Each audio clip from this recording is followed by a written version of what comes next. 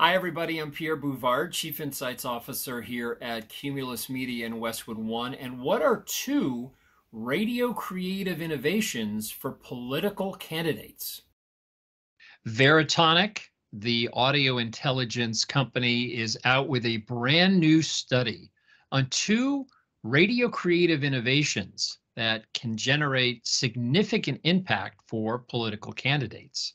Now, why focus on creative? Well, it is a crucial driver of impact for advertisers, whether it's for a retailer, a brand, or a political candidate. Nielsen finding that 47% of sales effect is generated by creative, and Analytic Partner says that creative is the key driver of advertising performance, campaign effectiveness, second only to investment levels. So Veritonic tested two very non-traditional approaches to political advertising. The first were ads that were voiced completely by the candidate. Now, you're typically used to hearing the voice of a candidate right at the end of a political ad where it says, I support this message or I approve of this message.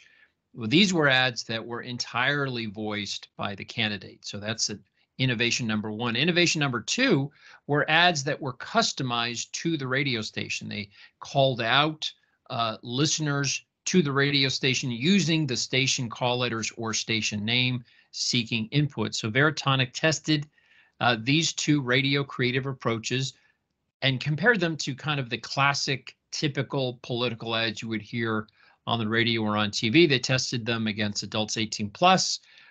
They measured them against registered voters and voters across the political spectrum. They measured key emotional response attributes as well as intent to vote for the candidate. And they also did a 48-hour recontact to measure ad recall.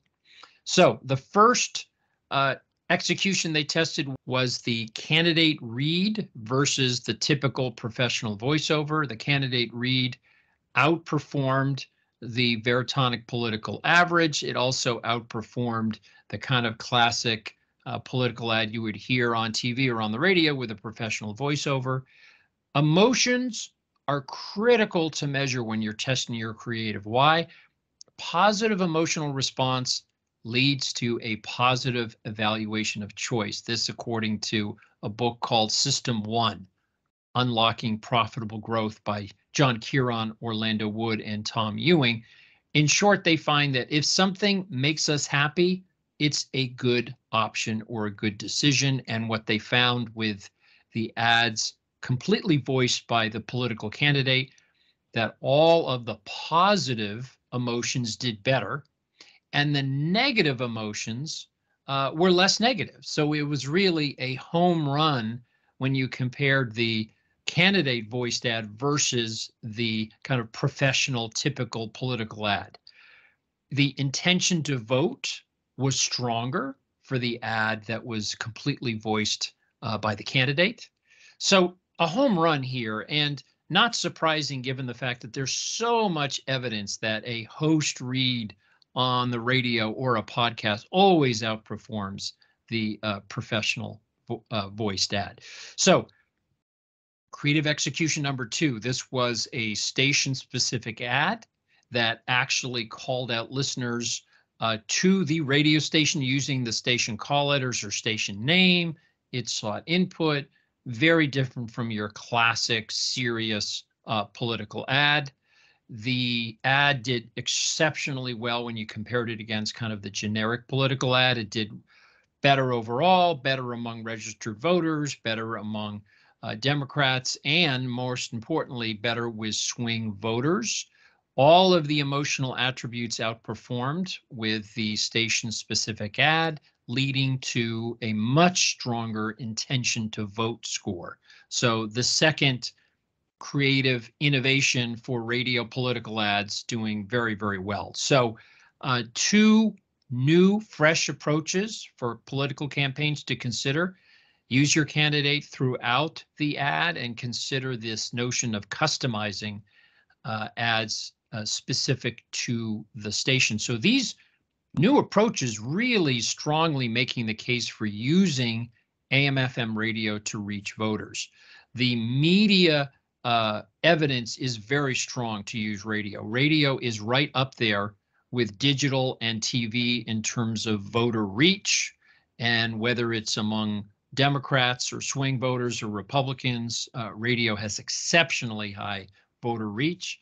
And Nielsen conducting a lot of new research finding that if you take 10% of your political campaign budget and reallocate to AM/FM radio, voter reach can go through the roof. And Nielsen is reporting that among registered voters, zero or light TV viewers are on the rise. And radio can really come to the rescue to reach those missed by linear TV. That 10% rule or 10% rule of thumb can generate exceptional increase in reach by taking 10% of the TV budget and putting it to radio. And what it drives is swing voter increases in reach. So let's take a look at a classic political media budget, a $250,000 budget. This is a Nielsen Media Impact Analysis. This is the kind of typical mix, 50% broadcast TV, 20% cable, 15% allocated to OTT-CTV, and 15% to digital. Now, this budget will get remixed very slightly by taking 10% of the budget away from broadcasting cable and moving it to AM/FM, keeping OTT connected TV and digital flat. So same budget, slightly different mix, putting radio into the plan. What happens to voter reach? 235,000 additional voters reached. That's an 8% increase in voter reach. Impressions are up 7%. CPM is down. So this is the media planner's dream. You get greater reach, more impressions, and a more effective CPM. Now, Edison Research reporting from their share of ear study that when you look at or ad-supported audio, AM/FM dominates with a 76 share among registered voters, and that dominant share is consistent across the entire political spectrum. So AM/FM radio should be the centerpiece of any political audio plan. So key findings here, some new best practices using the voice of the candidate throughout the entire ad generates much stronger creative testing, according to Veritonic, stronger emotional impact, and greater intent to vote. The second creative innovation for radio ads, customizing the ad with station-specific verbiage, drove a positive emotion impact, much stronger intent to vote. And from a media perspective, AM/FM is part of the big three, number 2 in voter reach, right behind digital. Nielsen is reporting among voters, zero or light TV viewers are on the rise. AM/FM comes to the rescue, reaching those that are missed by linear TV with CPMs that are far more efficient than connected TV. And for political campaigns, when you look at ad-supported audio, AM/FM has a dominant 76 share of registered voters, and moving 10% of the political media budget to AM/FM radio generates extraordinary lift in voter reach, keeping budgets the same.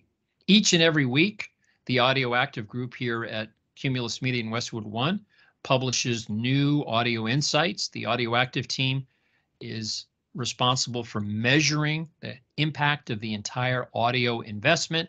We give advice to national brands on creative best practices, media planning, and allocations. And our weekly audio insight can be found on our websites, cumulusmedia.com, westwood1.com. And when you get there, you can sign up to get the weekly insight or case study sent to your email box for free. Thanks so much for the opportunity to share with you the brand new Veritonic findings on 2 new innovative radio creative solutions for political campaigns. Thanks so much.